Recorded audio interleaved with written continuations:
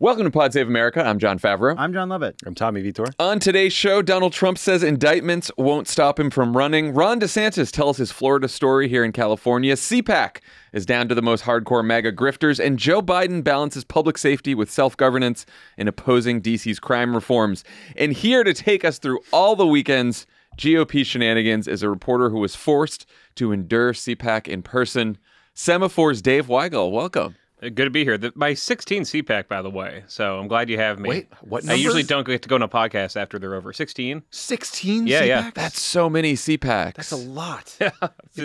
Since the days when they thought George Bush one existed, which is not really a thing anymore at CPAC or the conservative movement. But since people would wake up at like 3 a.m. to go see George Bush, yeah. Wow. I guess there's like a few CPACs a year, so it's not, right? Now there are. There used to be just one. Okay. That's part of the story. We'll get there. Okay. I'm doing too much talking for No. introduced. This is good. All right, let's get into it.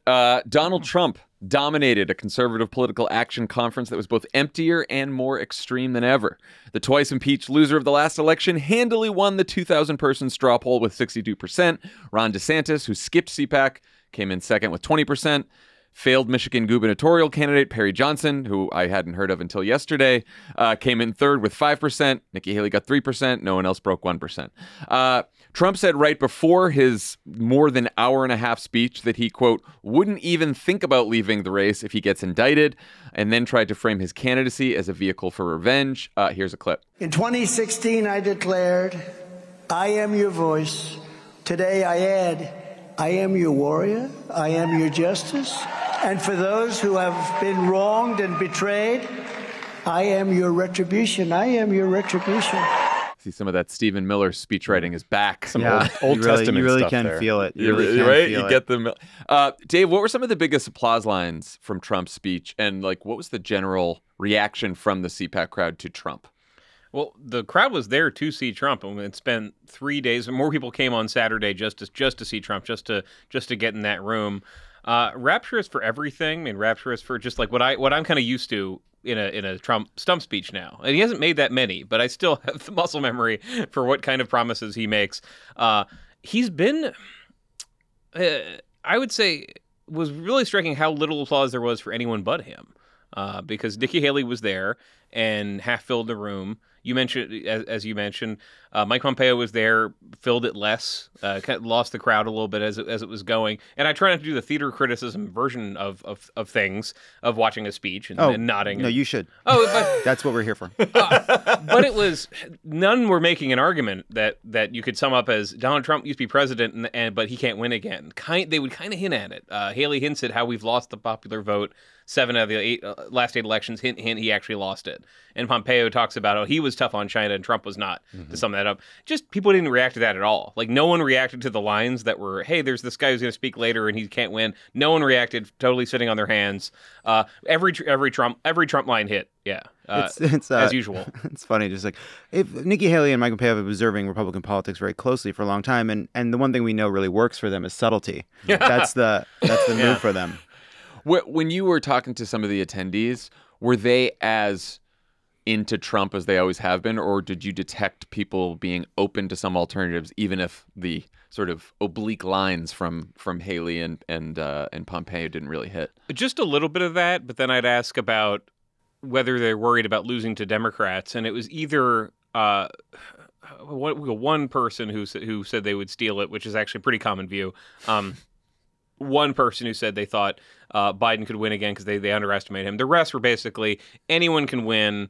Trump had it stolen from him last time. But this is the sample size, but this is about half as big as CPAC in its prime. And if I didn't actually go to the 2020 CPAC that Borat was at, like the one where COVID was coming down, you have the clip of Mike Pence saying, as of today, there are 27 cases of COVID-19. You know, like I wasn't at that CPAC. that. I skipped that. I was just covering Democrats, like everyone dropping out for Biden. But I remember it used to fill that whole National Harbor, conference center, and it didn't anymore. And a lot of people left because of the scandals around. Well, one scandal around Matt Schlapp, which he has denied making an unwanted sexual advance on a Herschel Walker staffer. They're in court. He says he didn't. Most Republicans will say he didn't, but a lot of them said, well, it was a great year to skip. So like Fox Nation skipped after spending $250,000. The RNC spent $800,000 previous years. They skipped this one. A lot of people just said it's not worth it. Maybe they'll come back. And it didn't have the function it used to of, well, there's Donald Trump, but what, well, there's a Republican field. Who else is in this? It didn't have that function. It just was about a Trump restoration with some other people allowed to come along and hang out. I didn't even hear the only conversation about like who should run for vice president. It wasn't about Haley. It wasn't about Pompeo or anyone else. It wasn't about Perry Johnson, who I know more about, but I'm not sure it's worth spending time on him. It was Carrie Lake. Carrie Lake was there on for the Reagan dinner, and she won the VP straw. It was just a Trump crowd that thought he won the election. She won her election, even though that means they're technically both now president and governor. They should run for president and vice president. That was the mood. Tommy Lovett, anything stand out to you guys from Trump's speech? I mean, I noticed, as with any sequel, you got to kind of up the stakes. So we went from concern about socialism to Marxism is coming. So everybody keep an eye out for that. I noticed he flip-flopped on early voting. We're now saying we need to swamp the left with early votes, mail-in votes, same-day votes. Until we eliminate ballot harvesting, we will become masters at ballot harvesting. So that was interesting. They've sort of realized the political implications of telling lots and lots of people not to vote a way that makes it easier for them to vote. I always take note of the isolationist language. There was a lot of we should be in East Palestine, Ohio, and not in Ukraine. We should lock down our border, not the Ukrainian border. That's a very extreme sort of MAGA, America First version of it. It did make me think, though, is this all that different than John Kerry in 2004 saying we should be building firehouses in Indiana, not Iraq, right? I mean, there's sort of always a version of this in politics. So. It was a little bit different than that. I would say it was different than CPAC 1 year ago, because CPAC 2022 is the same weekend that Russia invades Ukraine, and no one knew what to think yet. So you started to hear some people in the crowd. Remember talking to a congressional candidate named George Santos and asking for his take, which is now the mainstream take that we shouldn't be involved at all. Like Russia's not that bad, etc. But I remember a lot of the speeches talked about the bravery of Zelensky, and they weren't the narrative hadn't shifted yet to any money spent there is being taken away from widows and orphans in America. Right. It's also, you mentioned the Kerry thing. The difference between this and that, though, is they're not saying, and we should also be spending more money. True. And they're saying it when George Bush wasn't like passing infrastructure bills and like going to open bridges. Biden is. So it's just kind of like a knee-jerk line that is not followed up by, and that's why we will, instead of Ukraine, we're going, well, I guess it's finishing the wall, but not a bunch of other policy. Right. Trump has been kind of policy-centric in his campaign so far, and no one has really competed with him. I mean, Nikki Haley barely knows what she's going to do, but it's not building more stuff. It's, I'm going to get in there, lock the border back down, stop Medicaid from covering gender identity therapy, all that. He's been heavy on that, but not we're going to build things. It's that the country is about to collapse because of Joe Biden. I mean, he need to stop him. Not a fan of the flying cars in the Midwest megacities? Oh, freedom cities. That's a policy, though. The freedom cities. They do sound like just somebody from the UAE just like talked to Trump and got him at the buffet. It's talked for 20 minutes. Saudi Neom. It's the long. Somebody showed him that line. video. He saw the that city video in the on desert. Twitter. Yeah. Things that no one would want to live in, and no one will ever live in, but they look amazing on like a render that you can show somebody in a PowerPoint. That's right. And I think my guess, it's a couple of days ago, I haven't gone to his brain trust. My guess is like if it looks really cool, another country could do it. He does military parades, right? He went to France, they marched, he thought that looked cool. He tried to do it in America. Yeah, I think he's definitely been like MBS pilled by the coolness of these city designs. You can tell that his staff is definitely aware of the criticism that all he does is talk about his own personal grievances, because you could hear him try to make the turn a little bit in the speech towards the grievances of others with the retribution, I am your retribution line. It didn't make a lot of sense. I mean, there were a lot of January 6 people there and people wearing shirts like, Ashley Babbitt murdered by Capitol Police. That was a theme there. So I think he was leaning into that too. That was a hit. He dropped a January 6 song. He did. Yeah, he did. Literally a collaboration with January 6 people who were in prison. It was him doing reciting the pledge, I think, and them singing. I've always wanted them to work together. A lot of people have been saying that. I do think in general the crime stuff it's getting even darker with each new speech, even if the policies aren't really changing. Like he's talked about creating the tent cities before, but now it's for the homeless, the drug addicted, and the severely deranged. He's added as well. He's talking about cracking down on juvenile criminals. He said on these out-of-control monsters, young though they may be, and impose tough consequences on juvenile criminals. It's like, oof. Yeah. It's getting pretty dark. Yeah, there's no point in saying, oh, how hypocritical that thing that Donald Trump said. Like, who cares? But it is a reversal from the 16 and 20 versions where he was running against a Democrat who was there in the 90s and said, like, maybe like some criminal should go to jail. And he thought he could drive a truck through that to some Democratic voters. Still one of my favorite moments of the 2020 campaign, which is, it's not hard to choose because it wasn't a very good campaign, was there's like a week when there were ads in Pennsylvania both saying Joe Biden put too many black men in jail and Joe Biden is going to get rid of the police and you're going to get murdered. Yeah. And he's gotten more, I mean, he will never talk about the First Step Act again. Right. He's now a crime guy. He's vacillated, but he now has said a number of times that he blames Jared for pushing him into that. He regrets it and sort of redounding back to his comfort zone here. Yeah, I mean, this is who he was in the 80s. This is like, Central Park 5 Trump. So that felt, I mean, not just Stephen Miller gave him a script, but that feels very Trump. Like, he's watching TV, he watches, Newsmax or Tucker Carlson or something, and he sees the footage. I could probably all find the neighborhood in like Venice and like downtown LA that they get the B-roll. He sees that and he's like, lock him up, put him in a tent city out in the desert in Palmdale. And he seems even more passionate about crime than immigration, even in the latest couple speeches. Like, he still has his immigration lines, but he really seems like he's zeroing in on the crime is where he really wants to make his crazy mark.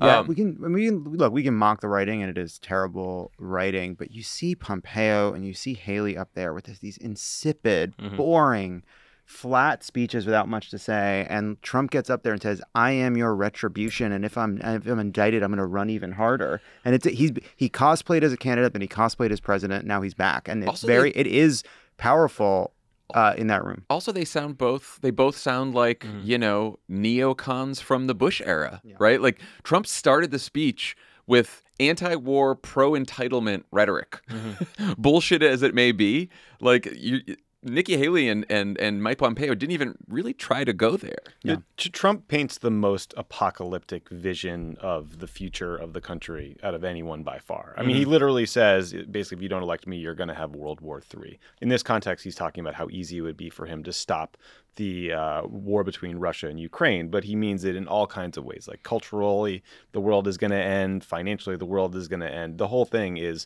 a sort of like, it really is kind of an Old Testament apocalyptic vision. Yeah. And he's going to keep having that lane, if not to himself. I mean, DeSantis had no answer on Ukraine. Now his answer on Ukraine is the Trump answer. Haley doesn't have that answer. And there's just a shrinking and shrinking and shrinking pool of Republican voters to talk to if you believe maybe America should take a role in helping Ukraine win. Right. That's not his position. That's not the one that's going to win. No. I think it'd been cool if he said, and if I'm indicted, I'm just going to step back and really focus on my defense. So he didn't mention any of his current rivals by name, though he did say this. We had a Republican Party that was ruled by freaks, neocons, globalists, open border zealots, and fools. But we are never going back to the party of Paul Ryan, Karl Rove, and Jeb Bush. We're not going back to people that want to destroy our great social security system, even some in our own party. I wonder who that might be. So we've been talking about how Trump wants to define DeSantis and the other candidates as establishment rhinos in the mold of Jeb and Paul Ryan. How much of a challenge do you think that will be for him, particularly with DeSantis? With DeSantis, the opening is there because DeSantis was a congressman for 6 years. He was there during the not the first debt limit fight, but the Let's Stop Obamacare. He signed on to every Ryan budget, so the numbers are there for it. It's just none of that became law. I think he can do it because DeSantis he can at least stagger him because DeSantis is never. He just doesn't take questions from people who ask about that. I mean, he's on this. I think he'll talk about it. This media tour, this speaking tour. He talks to friendly media that just ask him how well he's doing. I mean, he's created or handed like FOIA advice to his friendly media. So he's like the most veal pen candidate in this race. He never has somebody ask him about a part of his record. And this is not like a scandalous part of the record. It became scandalous because Trump won, and you're not allowed to be interested in slicing back entitlements in Trump's Republican Party. He's never asked. So I think if he forces DeSantis to an answer, I think that's the first thing I think DeSantis doesn't have a pat response to. Yeah. No, the tough thing, guys, is when it comes down to the nickname. He's been testing out even more nicknames. And if you want to cast DeSantis as establishment, maybe you go with Ron Destablishment, which apparently he's testing out. Ron Dishonest. But then he's also been testing out Tiny D, which I don't know. What do you guys think? Grown adult. He's a grown adult. I want to know who the freaks are when you're saying. That's what Lovett was just asking me that before we were recording. There's Who are the a little. freaks? I'm just. Let's see. We don't know who the freaks are. I'm like. There's homophobia under freaks. It's something to keep an eye on. So I'll keep our heads You're about kink shaming us. right now. You can't be a fun freak. Well, sure, you can. I don't think that's what Trump would mean. I think when he refers to Karl Rove in the Bush years, you can think he's talking about Ken Melman, he's talking about the pro-gay side of the Republican Party. They're trying to kind of excommunicate. Yeah, the Tiny D thing. It's because his last name starts with D, and it could be a reference to his penis, and he's short. Yeah, I hadn't thought about it that way. Did you get it? But I do think Surprising you'd say I that. feel like Trump's attention span. Trump on Truth Social, where his id comes out, he wants to share these things that kind of malign DeSantis as a weirdo, as a kind of ambitious, creepy guy. He shared the pictures of DeSantis at a party with high school people, maybe. So I think it's a matter of time before he this. Paul Ryan Republicans, that's not where his heart's going to be. He wants to call this guy a fucking creep, and he's going to get there, and it's just a matter of time. Yeah, he's been trying, and within the media, I will see people react as if this is it, guys. This is what we've been getting ready for. Trump going negative. Just no one on the right ends up caring. And I think there's such strong closure around their media system that. I'll mention more than ever. I mean, even 5 years ago, I'd mentioned a Republican voter or something I'd heard. More than ever, if it's like a Trump fight pushback against DeSantis, they haven't heard much about it because he does it on Truth Social. He doesn't do it when he does the Newsmax or John Solomon interview. I mean, he needs to say more out loud. I think for people to become aware. There's a video clip of him attacking, and he does have the poster version of his attacks, and then the one that he will go out and deliver. That's interesting because we were talking about how DeSantis has avoided criticizing Trump directly because he's worried about pissing off Trump voters. I wonder if the reverse is true as well, where Trump doesn't want to go too hard. Again, Truth Social aside. For example, he didn't mention DeSantis' name. He, didn't. He said, "Oh, we wonder who I'm talking about." I wonder if he's doing that because he knows that a lot of Republican voters actually, even though if they love him, they like Ron DeSantis as well. Well, the ecosystem is different than it was in 2016, and then 2020 was these presidents, so it's different. But he used to tweet things. Everyone in the media is on Twitter. People in the media would write. I remember. I think it's CNBC still has the image that pops in my head every time of this says breaking news Trump tweet. The chyron, it's announcing the land invasion. And he doesn't do that. So he will post some stuff on Truth Social, and people on Truth Social kind of see it. And if you love Trump already, you say, I wish he wouldn't, and you move on. But he's not tried to that's what's there are many things different about this race, weirder about this race.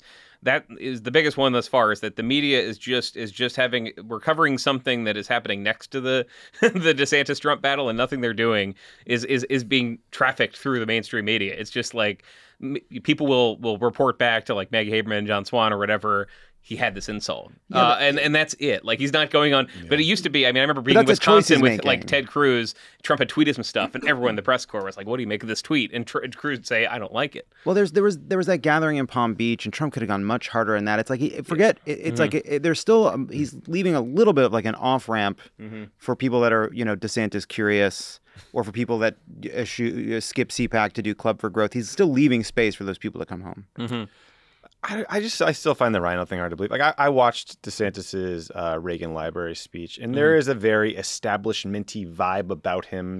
He's at this presidential library. He's not the Gipper. He's not a 1,000-watt smile with his jokes that he's told 10,000 times about Hollywood. But he's there with his wife and his 4- and 6-year-old, and they're telling stories, and he's trying to have a personality and seem like a human being. But he's more optimistic than Trump. What I thought he said that needled Trump a bit is he said, you didn't hear from my team lots of leaking and backbiting. We just got stuff done. We did it efficiently, and we beat the libs over and over again. That felt like a direct shot at the Trump White House.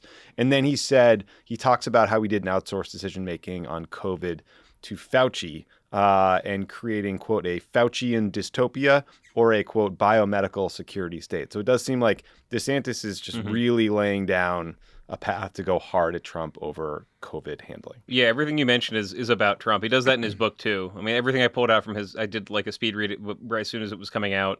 And the stuff that jumps out is it's not just how he retells the stories, but he'll mention, and then the White House got this wrong, or even the way that he the whole Disney thing, which I don't need to like recapitulate the whole thing, but basically he legislatively the way he took away the Disney state in Central Florida was attaching it at the very end of a special session. He has a whole section about how smart he was going behind the scenes to do that. Implication: there are some Republicans who are unable to smartly do anything behind the scenes. It leaks the front page of the New York Times. It leaks on. Right. They do a 60 Minutes thing about it. Not him. I mean, he just knows how to move in there with the SEAL team and attack and win and get out. Yeah, I think you cover this too. There's a number of times in the book where DeSantis talks about how he was ready to do the right thing and he had to wait for Trump to come on board. Yeah. I wanted to move the embassy to Jerusalem. He had to get Trump on board. I wanted to do this on COVID, and Trump did or didn't know what he was going to do. Yeah, because I would say it's even establishment. It really is. He is the Tea Party seed planted in 2011. That is him. That is the Mark Meadows version of things. A lot of these guys melded with Trump, and their brands got crossed with Trump. But he is more of a 2011 we need to destroy the left's march through institutions. And the Tea Party was. I mean, it's some argument you could make about it was barely about finance. The budget is not smaller after the Tea Party fades away. It was about we didn't realize our country was being taken away from us. How do we get it back? And his answer 10 years later is, well, I figured it out. You just win supermajority control of a state and pass bills and watch them cry. What he's doing in New College. That's that general story of I use the power of the state to dismantle the academic left. Trump was president for 4 years. Trump didn't do that. Trump never thought of attaching. So that's that point you're making about the book. That's totally it. Everything. If you read it as who isn't good at this, the answer in the book is always Donald Trump. Yeah. He says you don't see a drama and palace intrigue. You see surgical precision and execution. That's right. That's about Trump. No Kellyanne Conway in the DeSantis world. Yeah. So I can't imagine that Trump's just back to Trump and CPAC for a second. I can't imagine Trump's comments about running if he's indicted are too surprising to anyone. But he also said that an indictment would increase his poll numbers. Tommy, what do you think about that? I mean, stupid. Maybe it would be the case. I remember well. Who was a New York Times columnist who said that the FBI just gave the nominations to David Brooks, right? Yeah. So I think any kind of prediction like that is silly. Trump is obviously going to make the silliest version, which is it will help me 10 times more than you think, but I take nothing at face value from him. Yeah, I think it helps short term in a primary. It didn't. I mean, I think when Brooks was saying that, the idea was because I remember I was in upstate New York for the special election where the Democrat was running on abortion, and I think the attitude was, well, is this going to be their answer to the Dobbs decision? And neither the Republican candidate nor any voter thought that way. They're that's Trump. They're probably voting him or whatever. They didn't factor it in for the hardcore MAGA voter. He needs to spin it though, because Ron DeSantis is not going to be indicted for anything, and he needs to make it a badge of honor. Right. You didn't get indicted, I did. He needs. You're pushing them so hard. Why aren't they indicting you? Yeah, but DeSantis has plenty of things that the wrong people attack him over. Just not he has other things like he's been at war with the federal government, the education department, he criticized the Mar-a-Lago, or he can do that. Mar-a-Lago raid, I should say. He can do that stuff. He just will not personally be indicted. So Trump needs to do. But this is not this is really only as a Trump thing. There's never been another Republican who benefits from actually committing a crime and being charged for it. They'll say that I'm being railroaded, but yeah, I don't know how that's going to play out. I think it does give him a short-term burst because everyone talks about him, and every other Republican will react by saying this is terrible, this is a miscarriage of justice. Yeah, I don't think it's if DeSantis runs a good campaign, I don't think that's going to be the definitive stopping him. I also think that if there is a segment of the Republican Party that could potentially decide the primary that is very concerned with electability, a Trump running with a couple indictments might weigh on them a little bit more than you might think. Yeah, it would bother me. Yeah. Yeah. It didn't help Hillary Clinton when she was investigated. Certainly in didn't. 2016. It certainly didn't. Before we move on from CPAC, Dave, any other notable moments or messages from that circus while you were there for those couple days? I wrote about how much talk there was about China throughout every panel, and also partly because some people had backed out, like I mentioned. These Steve Bannon's group with this Chinese exile, new federal state of China had a huge sponsorship and multiple booths and a high-tech audiovisual room, which I remember because I was interviewing them to get some facts about this group that Steve Bannon supports that wants to overthrow the Chinese Communist Party. And I was like, who can I talk to for the facts? And they brought me onto their TV set and just interviewed me. and I said, well, while we're here. You were the facts guy? How many volunteers are at the conference? But then the Epoch Times network, the same thing. There were a ton of anti-Chinese Communist Party media, and this has been going on for years, at least 3 or 4 years. That a lot of the Chinese exile Falun Gong, we cannot have peace so long as Xi Jinping is premier. They really were feeling themselves, and they were much more present. And that attitude that everything stemmed from this coming conflict with China, which people like Joe Biden are making worse, which Trump tried to win. We blew past Pompeo, but that's the point he's trying to make that no one's listening to, is that Trump actually got kind of snowed by these guys. I wouldn't. I think he is attitudinally correct, right there with the base, but just they're not paying attention to him. But the idea that China just literally, they tried to destroy us with the COVID virus. They tried to destroy Donald Trump personally by releasing it when it was an election year. They're stealing our IP. They're spying on us. All that, much more kind of like a great power conflict mind. Even though they're moving away from neocon attitudes, it's more like what I would hear from John Bolton 10 years ago at CPAC. And you were not hearing the same. We are in a nighttime midnight struggle for Taiwan. It's not new. I mean, this is Who Lost China is as old as this version of China. But I wasn't hearing it at previous CPACs. The move was, let's de-escalate. It's the libs who want to bomb people and get into foreign conflicts. They're not saying we want a war with China. It's that we need Vivek Ramaswamy, who was also there, who's running for president based on his book. Anti-woke platform. Yeah, and his anti-woke platform is we need a declaration of independence from China, cutting off all manufacturing, all drugs. Go back to 1998 before we had trade status. That was not, I think it didn't show up as many of the articles because it was less of a headline grabby than Trump or the anti-trans stuff. But that was ran through everything. Every other panel was, and also the Chinese are behind this, and also they're giving us fentanyl, and also they're addicting our kids to TikTok, etc. Incredibly conspiratorial. Mm-hmm. Yeah. Pod Save America is brought to you by Stamps.com. Level up your small business and set your year up for success by using Stamps.com to mail and ship. Stamps.com lets you print your own postage and shipping labels right from your home or office. Stamps.com has postage rates you literally can't find anywhere else, like up to 84% off USPS and UPS. And if you sell products online, Stamps.com seamlessly connects with every major marketplace and shopping cart. Use Stamps.com to print postage wherever you do business. All you need is a computer and a printer. They even send you a free scale.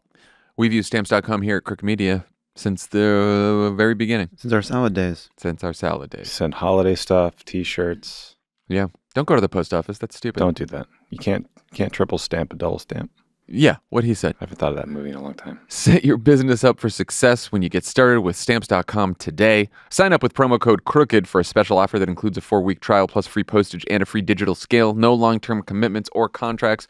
Just go to Stamps.com, click the microphone at the top of the page, and enter the code CROOKED. Pods of America is brought to you by ZipRecruiter. These days, job seekers want more. Everything from remote working conditions to an easier application process. Sometimes it can be hard to stand out to job seekers. How can you break through the clutter and attract the most qualified candidates for your business? The answer is ZipRecruiter. And right now you can try it for free at ZipRecruiter.com/crooked. There are a bunch of ways ZipRecruiter helps you stand out to the right candidates. ZipRecruiter's technology sends you great candidates for your job, and you can send a personal invite to your top choices to make an impact. ZipRecruiter also makes it easy for candidates to apply to your job. In fact, they can apply with one click. Plus, ZipRecruiter offers attention-grabbing labels like urgent. Yeah, that'll do it. Training provided, remote, and more that will catch the eye of quality candidates. Before ZipRecruiter, we would put a single blue flower at the top of a plateau in Tibet.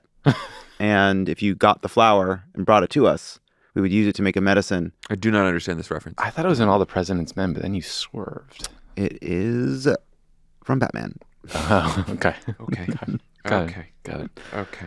Get your job noticed by the best and brightest candidates with ZipRecruiter. 4 out of 5 employers who post on ZipRecruiter get a quality candidate within the first day. See for yourself. Go to this exclusive web address to try ZipRecruiter for free.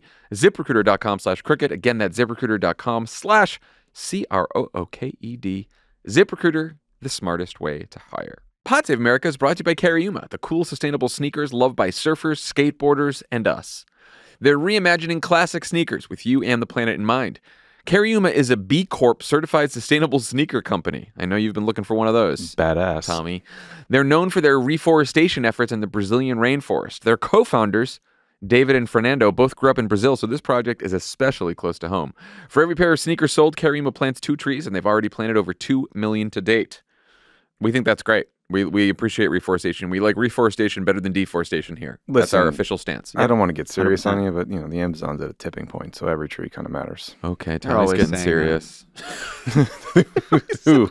David and Fernando? A lot of people. I was like, tipping point. Well, what do you want me to do?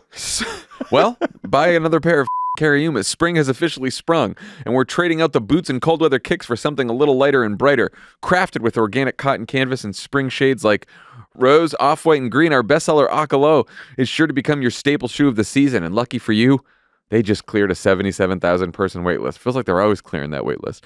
With 10 plus colorways? Colorways? Yeah, Sure. colorways. Yeah. We've said that before. You've said that before. Really? Uh-huh. Bold prints and collaborations with brands like Avatar, Pantone, and the Peanuts. That I remember. There's a pair for every personality. Even the shitty personalities. With over 33,000 5-star reviews. Hey, do you suck? These shoes are for you. Yeah, we got a pair.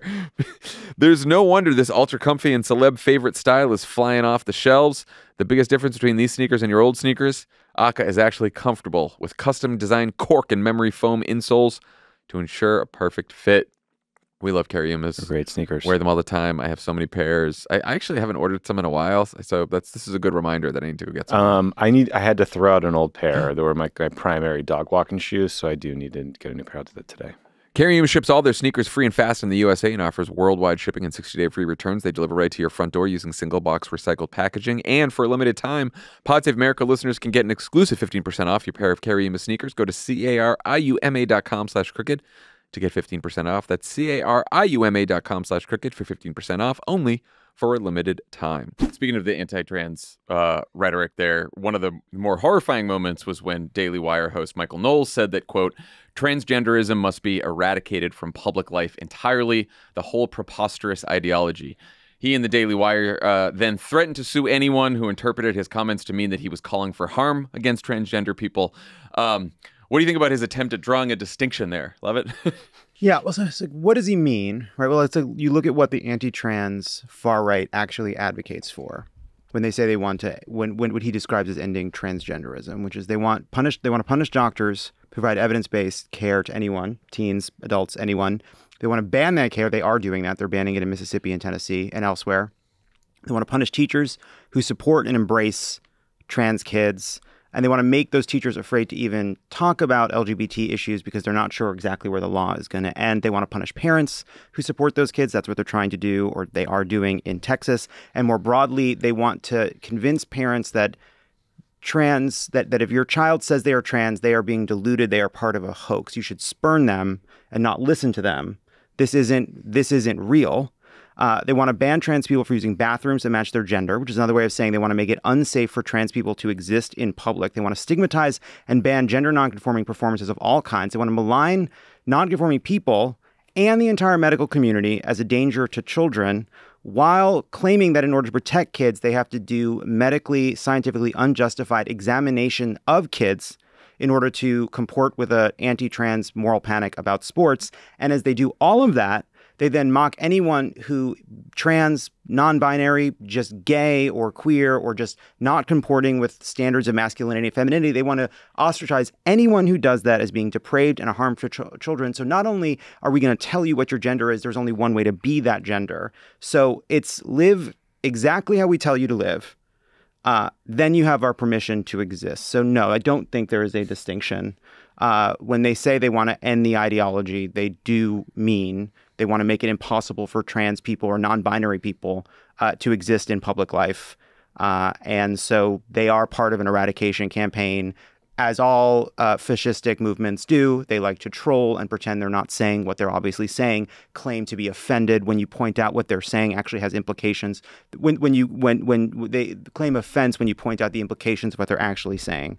It's we're here to fix you is what they want to say. That's like Michael Knowles is kind of a slimy, like B-team propagandist at the Daily Wire. And he knows exactly what he's doing here. He chose the word eradicated for a reason, and he chose the word transgenderism for a reason, because he wants to make clear that he doesn't think transgender people have the right to exist, but then get offended when you point out how dangerous that language is, or the logical extension of that language. And I agree with you, it's a distinction without a difference, because he has said previously that transgender people, quote, not a legitimate category of being and therefore cannot be the target of genocide. But that doesn't make it better. You can't tell people that they are illegitimate. These are human beings. It's a group of people. You're saying you don't exist, that you can't exist, you can't live your life in the way you want. That is the definition of dehumanizing language. And so, yes, this guy is like a B-list troll, but he also has influence. Until very recently, he did a podcast with Ted Cruz, until Ted Cruz dumped him to go take the show to iHeart. But he's not the only one talking like this. It's like TPUSA, it's Candace Owens types, it's the Daily Wire, and they try to gloss over it with like faux intellectual language sometimes. And then Charlie Kirk will go and say, man, we should take care of these trans people the way men did in the 50s and 60s, meaning physically harm them. And so I do think it's worrisome. It should be called out. We should refuse to play his little word game. And if he wants to sue people that say as much, fuck you, sue them. If someone gave a speech talking about eradicating Judaism or Christianity or Mormonism, what do you think the reaction would be? Yeah, and if they didn't say Jewish people, right? Like, come on. And this, look, this is influential. Another Daily Wire person spoke at the bill signing of the Mississippi law. Matt Walsh? Matt Walsh. Yeah. Some of the most incendiary, violent rhetoric. Proudly embraces the fact that he uses violent rhetoric around trans people. He talks about going to war against them. And so the other just point I would make too is that like this is the context of the current. This is the context of the state of politics around trans policymaking. You have outright bans. You have fascistic, violent rhetoric emanating from very big media organizations on the right. It is everywhere. It is on Fox. It is at CPAC. It is in the states. It is coming from powerful people inside of states.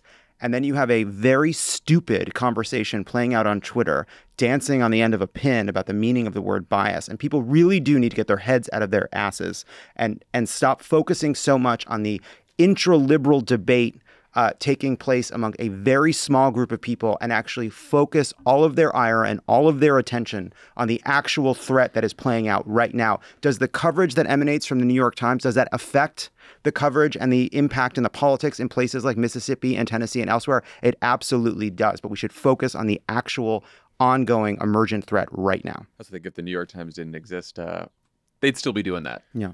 Yeah, it had in those states. That would still be happening. I mean, a lot of the people in these movements, in these social conservative movements, look at what happened in the UK. I think they're speed running it in ways that are politically a little riskier. The UK, this is a whole different topic. But the UK, it crosses party lines. A lot of the momentum for rolling back like self-identification and transgender rights comes from like this thing called the LGB Alliance, like this fairly fringe group. But there are a lot of I'm a gay man. If I was a gay man and I was given hormones and I was 10, I wouldn't have grown up to be who I really am. That's kind of absent here. It is just the Matt Walsh, the Matt Walsh and Michael Knowles version of things, and it's very coherent. And I feel like that is these things are just racing through state legislatures. There's no opposition that matters to them when they pass. But as a political cause, it is concentrated completely within the Republican Party, and because it is, I think it's getting it's a little bit less. Let's worry about the children, and more of that sort of patent in front of the flag rhetoric of we need to stop this right now. We are at war against this idea. I think any people, especially conservatives, have been called out. The idea you could just obviate like an entire idea and way of being somehow legally and it'll go away. I think that's what happens when you just get so hyped up and you're not listening to yourself. You don't have it's not a strategy. It is just I want those people to go away and we've got momentum. So let's pass the make them go away forever law. That doesn't really make sense, but they don't have left-wing allies telling them to moderate these things like they do in the UK. It is very frustrating that this is what is happening in our politics. And meanwhile, there's a vast kind of anti-woke ecosystem, the Barry Weisses and J.K. Rowlings and Bill Maher's and now Dave Chappelle's of the world, all kind of talking about the way in which this whole debate is an imposition on them. Yeah. And the allegations against them. That is incredibly frustrating. But politically, I feel like we have to go past them and focus on the actual laws and the substance of the actual bills that are moving through the state houses, and then make a larger argument about these people like Michael Knowles and all these right-wingers who they just want to tell you how to live in every way. They want to tell doctors what to do and teachers what to do and parents what to do. You know, when Mark Kelly, there's a great moment that Mark Kelly had in that debate right before the election where he said something about that skeleton, what's his name? Blake Masters. Blake Masters. We all know guys like this. We all know guys like this. And Michael Knowles is another guy like that. And we need to get back to a larger argument about the way in which they are trying to tell people how to live their lives and tell parents how to parent and teachers how to teach and get it out of this kind of bias, broader debate that plays out amongst very engaged progressives online. Great segue, because one of the people who's trying to tell people how to live their lives like that is Ron DeSantis. You bet. So let's dig a little bit more into his speech at the Reagan Library in California that happened on Sunday. Let's take a listen. It's ideology run amok. That's why the quality of life has declined in places like San Francisco and New York City and Philadelphia and Chicago. It's all rooted in that. And that woke ideology rejects the core foundational principles that have made this country great. So in Florida, we say very clearly, we will never, ever surrender to the woke mob. Our state is where woke goes to die. Tommy, you were talking about what you thought of the speech. I'd like to hear more. It struck me as this is like the first full Ron DeSantis speech that I've listened to. I thought it was interesting that he began by trying to tell the Florida story, the story about Florida. And it was much more of a general election intellectual pitch about what's happened in Florida than I had expected from Ron DeSantis. A lot of economic data. Yeah, which made it really wonky and a little boring. And then he gets to the culture war stuff at the end of the speech, and that's where all the applause lines come in. But it's interesting because we were just talking about Trump's speech, and Trump sort of flips it. Trump didn't speak about the economy and inflation until an hour, 30 minutes into the CPAC speech. And DeSantis does most of the beginning of the speech all about that. I thought that was interesting. And that to me was what gave off the establishment vibes and sort of the Reagan vibes. I mean, DeSantis also has this little sort of war of words going with Gavin Newsom, where Gavin Newsom attacks him in the press and puts up posters in Florida or in Texas about how great it is to live in California, and they go back and forth, and it frankly benefits both of them. So I wonder if part of that was just needling Gavin Newsom and talking about how much better it is to live in Florida or have a business in Florida than California, which has seen net outflows of residents and blah, blah, blah, blah, blah. Yeah, he's like, when I was growing up in Florida, you never saw a California license plate. Now you see them all the time. Yeah, they used to worry us. Yeah. There's a piece of the message that's I'll do all the culture war stuff, but I'm also good at the job and I'm competent and I'm a little less of a psycho. And if he wins the primary, he can just sort of drop the last quarter of the speech. Yeah, or at least minimize it. Right. The anti-woke stuff is why he's famous. The economics is more why he's popular. When the national press covers his CRT, anti-diversity, anti-gay, anti-trans stuff, that's what covers the news. But then the part that probably had the biggest impact is a bonus for teachers or raising teacher salary minimums, right? So he has been very smart, and we should be aware of that too. He's a great electability argument too, which he barely won in 2018, and then he kicked Charlie Crist's ass in 2022 by 1 million votes. Yeah, he doesn't even say as much as he could. I mean, that they got a supermajority. They now have no Democratic opposition to speak of. They humiliated everyone up and down the ballot. It's also coherent. So the thing that if you're going to the Reagan Library to see him, and you're a deputy undersecretary or something, and you retired to Sherman Oaks, and you want to see him, you want to hear more about the economic stuff. It's more that he is like Trump, although Trump kind of came around to it. It's kind of ham-fisted. The DeSantis theory of how the world works is just there is an incompetent elite who was revealed by COVID to be incompetent. We never need to listen to them. And if they were wrong about COVID, what else are they wrong about? I bet everything. I bet they're wrong about everything. So look at our tourism data, and then while you're looking at it, look at our school choice program. Look at our bill that makes it illegal a fourth grade teacher to have a rainbow flag in the room.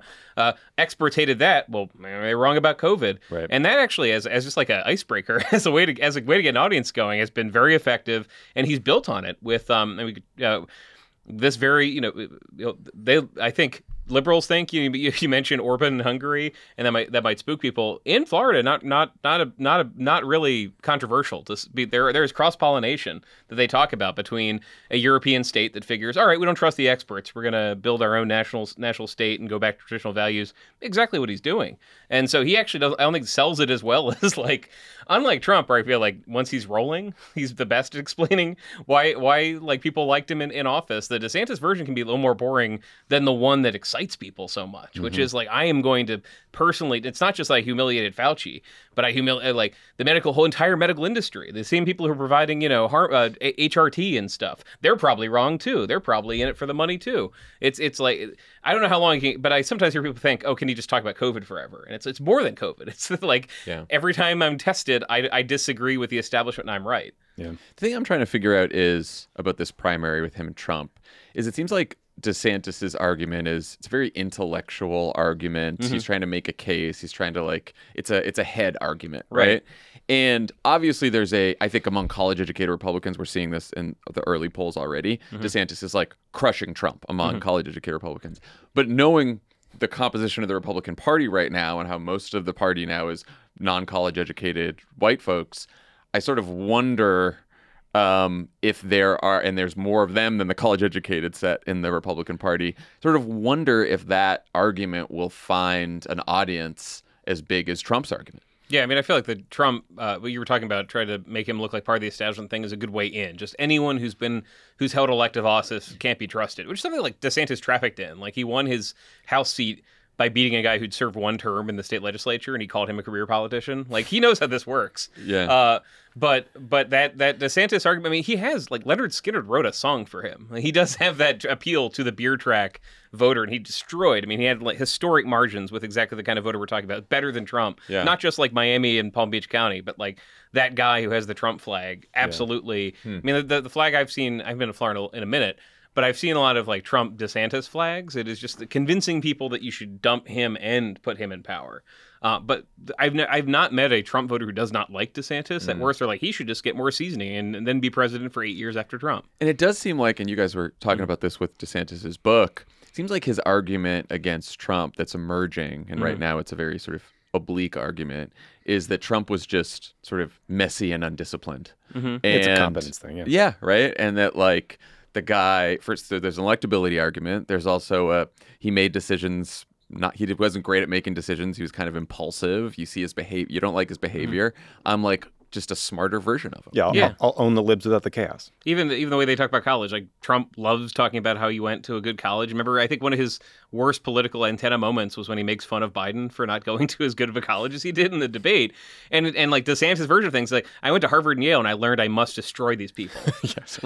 He never emphasized he went there except to say and I learned that they are destroying America from within. They have been for decades. Yeah. Not look at my shiny degree. Right. Doesn't care about it. Yeah. Sometimes people make good points.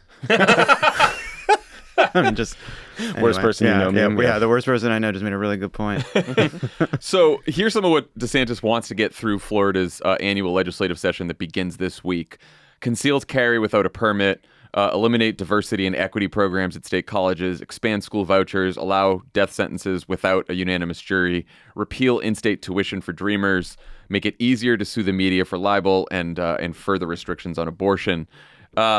Lovett, what do you think are the biggest targets on that list for Democrats should DeSantis make it to the general, but maybe to start talking about right now while he's still in the primary? Yeah, so just first of all, when he did the banning of diversity and equity programs, he said he wants to fight ideological conformity, and the way he's doing it is by banning one kind of teaching and mandating Western Civ. And it's nothing makes us more kind of ideologically heterodox than everybody does a week on the fucking Greeks, and then everybody does a week on the Romans, and then 1 week on Jesus, then about the Dark Ages. That's just a small point I wanted to make. But just like, okay. Well, Trump is talking about architecture, too. They're all sort of doing a version it's of all this. this. It really is just like, I don't know why these things always end up going together, but it is just, that's fascism for you. But oh yeah, Trump wants to clean up the building. He wants to. They want Roman columns. They want symmetrical columns, big fucking arches. None of this modern shit. It's just like, it's 2023. Like, pave a road. You're against the Bauhaus? What the fuck is going on? So stupid. Like, we're trapped with these fucking assholes. Anyway, the point is, two policies I'd pull from that. One, further restrictions on abortion. Florida currently has a 15-week abortion ban that has exceptions for life or serious injury, but not for sexual assault or incest. DeSantis is aware of how bad the politics on this are. He barely references abortion in the book. I think it seems like he'd hoped the 15-week ban would get him through, but it won't. Activists feel like he's not leading.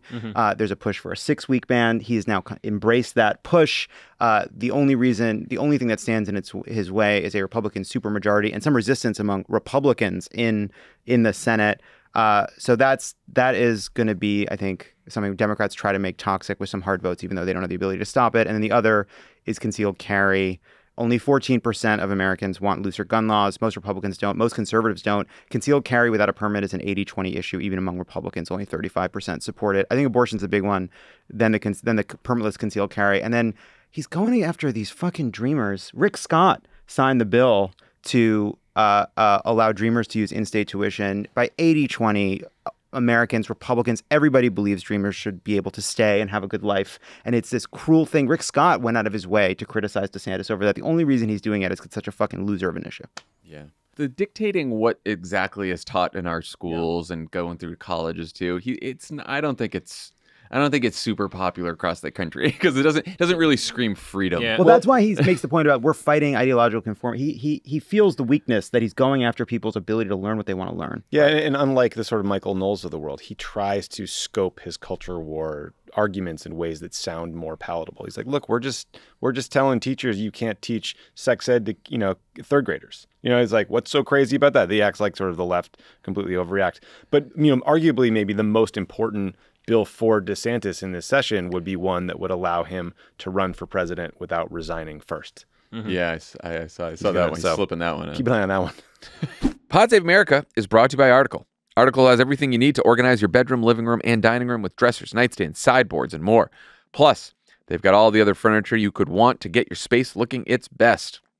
We love Article here at Crooked. We sure do. Got tons of Article furniture. Got some chairs, got some desks. What other kinds of furniture are there? Couches. Sure. Article believes in delightful design for every home, and thanks to their online-only model, they have some really delightful prices, too. Their curated assortment of mid-century modern, coastal, industrial, Scandi, I think that's Scandinavian, boho designs make furniture shopping simple. You like the boho? Boho's fun to say. Article's team of designers are all about finding the perfect balance between style, quality, and price. They're dedicated to thoughtful craftsmanship that stands the test of time and looks good doing it. Article offers fast, affordable shipping across the U.S. and Canada. Plus, they won't leave you waiting around. You pick the delivery time and they'll send you updates every step of the way. Article's knowledgeable customer care team is there when you need them to make sure your experience is smooth and stress-free. Article's offering our listeners $50 off your purchase of $100 or more. To claim, visit article.com/crooked and the discount will be automatically applied at checkout. That's article.com/crooked for $50 off your first purchase of $100 or more. Pod Save America is brought to you by Rocket Money. The average person has around 12 paid subscriptions. Think about that. Pause 2 seconds. Wow, thanks for 12 seems high, but I guess if you do the counting. I mean, I went on my Apple app when it shows you the subscriptions just through Apple, and there were I'm like, what am I doing with this? If you think you're only subscribed to a handful of services, you might want to double check. With Rocket Money, you can quickly identify and cancel all your unwanted subscriptions. Rocket Money, formerly known as Truebill, is a personal finance app that finds and cancels your unwanted subscriptions, monitors your spending, and helps you lower your bills all in one place. Over 80% of people have subscriptions they forgot about, like that streaming service you bought to watch just one show. That's speaking to me. That's what I've done. Or that free trial that you never even used. Also me. Rocket Money will quickly and easily identify your subscriptions for you so you can stop paying for the ones you don't want. Simply find the subscription you don't want and press cancel, and Rocket Money will cancel it for you. No more long hold times with customer service or tedious emailing back and forth. Rocket Money makes canceling subscriptions as easy as the click of a button. Over 3 million people have used Rocket Money, saving the average person up to $720 per year. Love Rocket Money. Used it. Need to probably use it again. Yeah. So, going to set up an appointment with Rocket Money because too many subscriptions right now. Stop throwing your money away. Cancel unwanted subscriptions and manage your expenses the easy way by going to rocketmoney.com/crooked. That's rocketmoney.com/crooked, rocketmoney.com/crooked. Pod Save America is brought to you by Noom. Talk about a diet trend, intermittent fasting. Love how you feel about it. Intermittent fasting. I mean, seems hard. It almost works, you know? In theory, it seems almost like works. It basically just means it's a very fancy word for skip breakfast. Yeah. Right. Starve yourself for half the day. Just skip breakfast, but also it's like early dinner. Skip breakfast, early dinner, and then shut the cutting fuck out up. snack time after dinner. See, I'm not a snacker. Crush me. That's how I could do it. I did it. I've done it. I could do it again. Trends and fads come and go, especially when it comes to health and wellness. Noom is not a fad. They use psychology, not trends, to help you make intentional and sustainable choices that are aligned with your values and weight loss goals. With their psychology-based approach, Noom empowers you to build more sustainable habits and behaviors.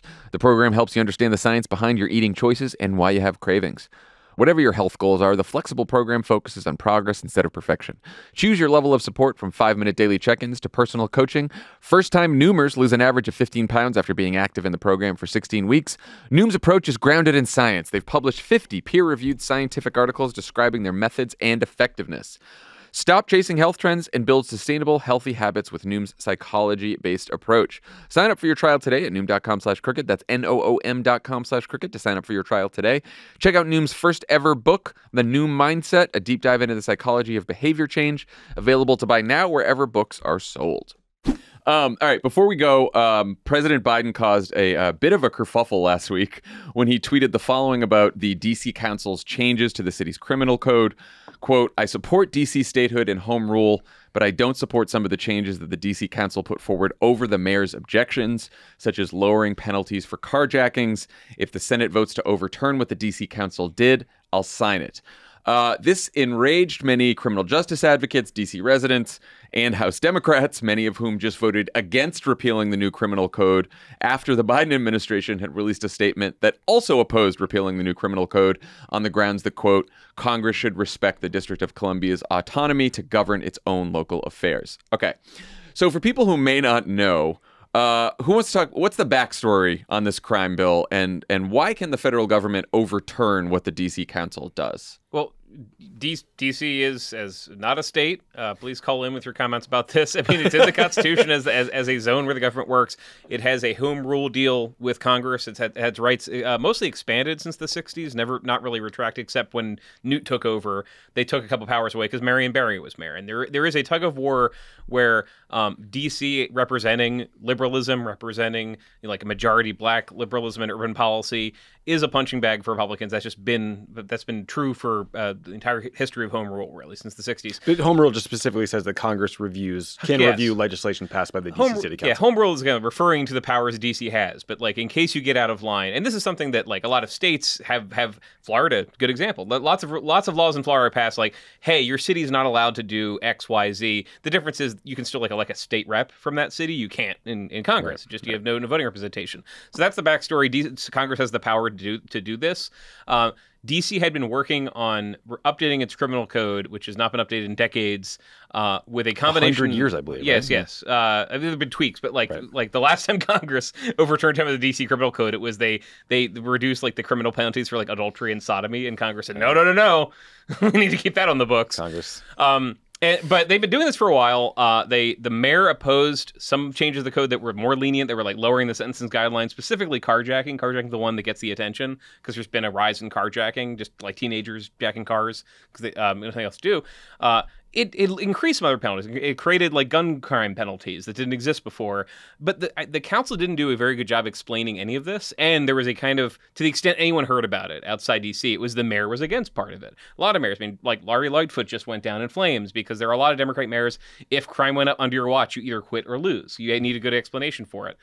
But they dawdled because they're not used to Congress. I think they had confidence in Biden. They had confidence in the Democrats in the Senate.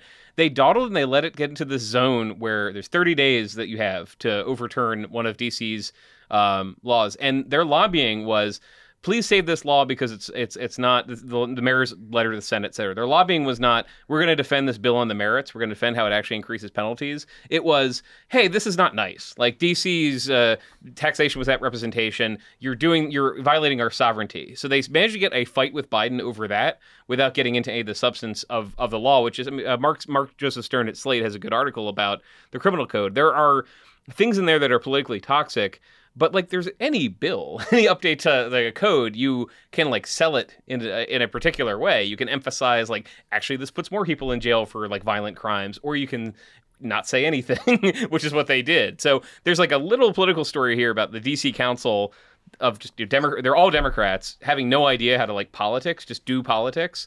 But the larger story is, they tried to update this code. It was you had a mayor who I think the iconic Muriel Bowser, the mayor of DC, move was she painted Black Lives Matter on 1600 Pennsylvania Avenue, 16th Street in front of the White House, and then activists painted equals defund the police, and she painted over that. Like she is a very symbolic let's keep the party going while saying all the Black Lives Matter slogans kind of mayor. And none of them are good at politics. Like none of them were in a good position to say, here is a great series of reforms that will make the city safer. What they were competing with, and they had no idea about, is Republicans going home and see their voters see images of DC on TV, or they'll hear reports about the crime there. And it's just an easy punching bag to say, I went there and I'm not going to let this city that can't govern itself make it more dangerous. I'm trying to go to work in DC. Just a case of just, some good policy ideas, some probably bad policy ideas, and just like awful politics. Not taking seriously the new Republican majority in the House of like a 5-seat majority or whatever. Absolutely cannot wait to like dismantle DC laws. They hate it. Tommy, what do you think of the criticism of Biden? Well, so to today's point, it's important to point out the mayor of D.C. opposed the bill. Right. Her veto was overridden. She says she supports 95% of the bill. The parts she's worried about are parts that she thinks would explode the number of misdemeanor cases that end up in jury trials. She's worried if every misdemeanor case goes to a jury trial, it will overwhelm the system. They'll never get anything done, whatever. The other part is this, you mentioned carjacking. There's a provision that drastically reduces the penalty for armed carjacking. The recommended penalty, because right now it's 40 years, and it would. You're going to explain. So today, what I read, and tell me if I'm wrong. Today, I read that if someone commits an armed carjacking and the victim is not injured, the minimum sentence is 15 years. The new bill says the maximum sentence would be 8 years. So it's a big difference, according to the mayor's office. So Biden is getting hit on a number of fronts. The first is people who are saying he's undermining DC statehood. And I get where they are coming from, but this is not a DC statehood bill. He would sign a DC statehood bill. It's a bill going through the current established but also dumb process, right? So he's just working with the system he's got. The second criticism is people who say he's undermining criminal justice reform. But I think what Biden would argue is, I'm in favor of decriminalizing marijuana or reducing drug sentences, but I never came out in favor of cutting in half, potentially, the sentence for an armed carjacking. The third criticism is from Democrats in the House who voted for this bill, thinking Biden put out an initial statement of administration policy that made it seem like he had pledged to veto the bill, even though the SAP didn't specifically say that. And now these House Democrats feel like they had the rug pulled out from under them, because now Biden says he will allow the bill to pass. So I think that is a very fair criticism from House Democrats who are like, no heads up, confusing statement of administration policy. Democrats did a terrible job at every part of this. Yeah, well, that's still the mystery to me, is there's somebody in the White House staff who put out this memo. It wasn't a veto statement. It was just like, we're against the bill. And then there's the president who didn't agree with that. And that's weird. That doesn't happen that often. You guys know that like the White House comes into position remanded by the president once he finds out about it. There's this weird wonky process. I remember learning about it like 6 months into the White House, where bills come out and all of a sudden there will be a statement that comes out from OMB called a SAP, Statement of Administration Policy, that sort of lays out how you feel about it. And that's what this is that we're talking about. And that we're talking about that. And I guess there's just been no real coordination on how that came out and what it really meant. Yeah, very good PR push by the antis, by the Republicans on the carjacking. He mentions in the president mentions in his tweet that is just a very vivid crime that has gotten a lot of negative attention in D.C. The irony being most of the gruesome cases are like teenagers who wouldn't be subject to the full criminal code because they're juveniles. But every time, I mean, if it bleeds, it leads. Every time there's one of those stories, even I'll be across the country and I'll hear about it. I'll like notice Fox News does have, as much as there's like closure around conservative media, Fox News has the power by it ping pongs it to a Republican member of Congress. That Republican member of Congress makes a speech. Fox News was driving a lot of this. The White House reacts to Fox News and the D.C. Council doesn't. And the rest of Democrats, like Durbin and the rest, I think they just didn't know what was going on. As far as I can tell, they just had no idea how this is going to play out. Yeah, I do. It's also, this is a criminal justice reform bill going for whatever tacit approval to a recently elected Republican House, many of whom have said they want to have more authority over D.C. One of the people that has spearheaded the effort to reject this law wants to repeal home rule altogether. Yeah. And so in that... Or ban abortion in D.C., repeal the gun laws in D.C. Yes. Mm-hmm. And so in that context, this bill goes from they overcome the veto of the mayor, and the mayor basically says, I won't lobby for this. Through someone on their team says it's not up to the mayor to lobby for something she doesn't believe in, right? Which is just, you have a kind of divided DC government sending up a controversial bill in which you need basically Democratic unanimity. Yeah. And once it was clear that it might not be able to get through the Senate, which it was very easily going to lose, your mansions, your cinemas, then a couple others. All of a sudden, it's whether or not Biden is going to actually veto it and make this a national issue. And clearly, they've decided not to, and they'd rather the I'm going to say it, Surus, of angry House Democrats who are right to be angry about this. Yeah. And angry D.C. advocates who are right to be angry about this than have a national issue in which D.C. Democrats supported these carjacking rules. I mean, there's two issues here. One is, there's criticism that the president can't be for D.C. statehood and self-rule while still signing the repeal of this criminal code. And I just think that, like you said this, as of right now, the federal government still has the legal responsibility to review what the D.C. Council does, right? Like, we wish it weren't so, but that's the law right now.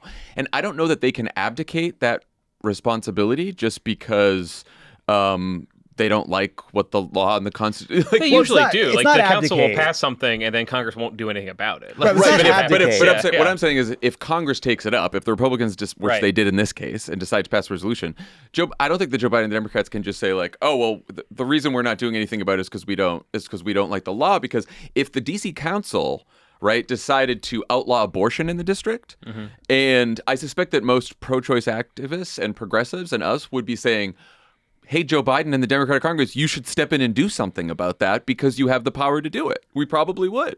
Yes, I think that's right. Right? I also so I think we have to separate that from the substance of the law, which people aren't as exercised about. Of course, protecting. But the reality here, though, is that this is not because the Democrats feel a responsibility to govern D.C. It is because they know you're soft on crime, you're pro carjacking is a more powerful and potent attack than I was just deferring to the city council, as we all believe we should do. Yeah. Right, but I think all of the focus has been on the politics of this and the politics of crime, but and obviously the carjacking has received a lot of attention, and Mark Joseph Stern's piece in Slate is interesting on this, and it's been widely circulated, and he talks about how, like, the maximum sentence for armed carjacking has been reduced from 40 years to 24 years, even though the harshest penalty for that crime that's usually given is around 15 years. So he's like, what's the problem, right?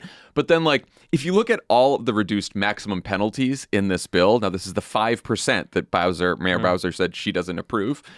Carjacking that includes bodily injury is reduced from 21 years to just 4 years. That's the most common type of carjacking. They reduced the maximum sentence for first-degree murder from life without parole to 40 years. They reduced the maximum sentences for first-degree sexual assault, kidnapping, criminal abuse of a minor, and gun crimes at a time when the number of shootings have been on the rise since the pandemic. So, politics aside, like, was it smart to do that extra 5% that if everyone agrees that 95% of the bill is great, critics and supporters aside, great.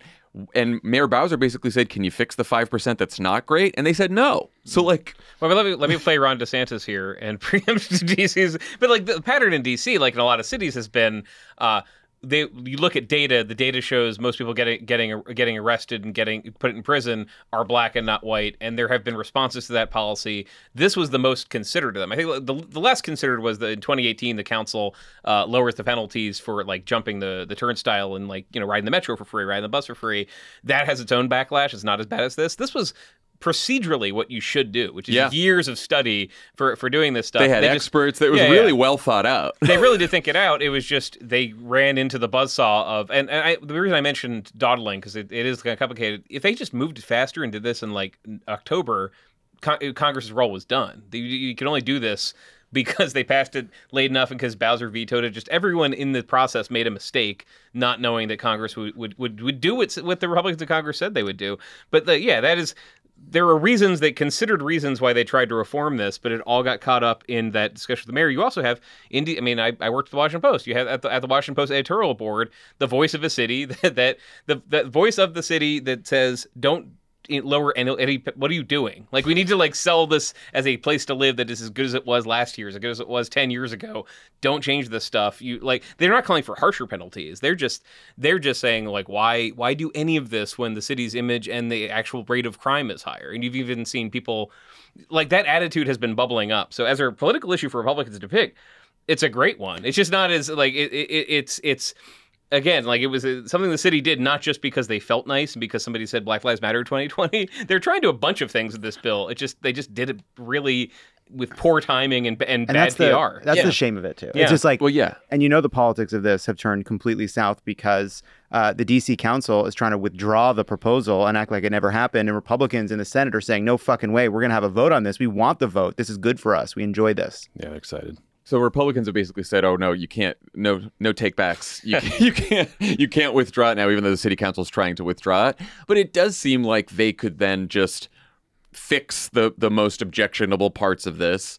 Like you said, we have 95% of a bill that everyone agrees on, and then just pass it again, right? From a policy standpoint, I do think that's the key for people who really do want to see, criminal justice reform push forward, which is the city council should work with Mayor Bowser, fix the things they need to fix, then pass it again. Together, align before they send it to a Republican House. And maybe also then call Joe Biden and the Democrats and be like, "You guys okay with this version?" Yeah. and then somebody talked to Joe Biden just have a earlier meeting in the process. Have a meeting. Come on, but drop by. 31 House Democrats voted with Republicans on this initial bill. So there was some bipartisan concern from the very beginning, including from Congresswoman Angie Craig, who was very recently assaulted in her own building. The day of the vote. I mean, this is the thing. And I mentioned Fox not just I'm like, it's on Fox, so it must not be true. No, it's like when I travel the country and I mention, I've lived in D.C., worked at the Washington Post. It's become a thing. If I'm at a Republican event, they'll ask me about if it's safe there. The same way that people ask if L.A. is safe. Like, it was getting that reputation, and I think the city was like naive about this. They just like didn't believe that it traveled that far. People had this thought. There's a concerted effort by Republicans to paint mostly black Democrat-led cities as unsafe, sort of urban hellscapes. They do it to San Francisco, they do it to L.A., they do it to Chicago. It's clear what they're trying to do politically. There's very overt racial elements to these arguments, but it's something I think. Yeah, there's that. Challenge. There's that's been happening for the last 40, 50 years. Yeah. And then there's the reality of people in these cities who are genuinely a little worried about rising, crime, particularly when it comes to gun crime. Mm-hmm. Some other forms of crime have actually gone down. But yeah, when there's like more gun crime, then people are going to get nervous, and it's sometimes it's simple as that. Okay. That's our show for today. Dave Weigel. From Semafor, thank you so much for coming and regaling us of tales from CPAC. You can't see it at home, but Dave is waving 2 gigantic flags throughout the entire episode. Which flags? Well, he's doing Semafor.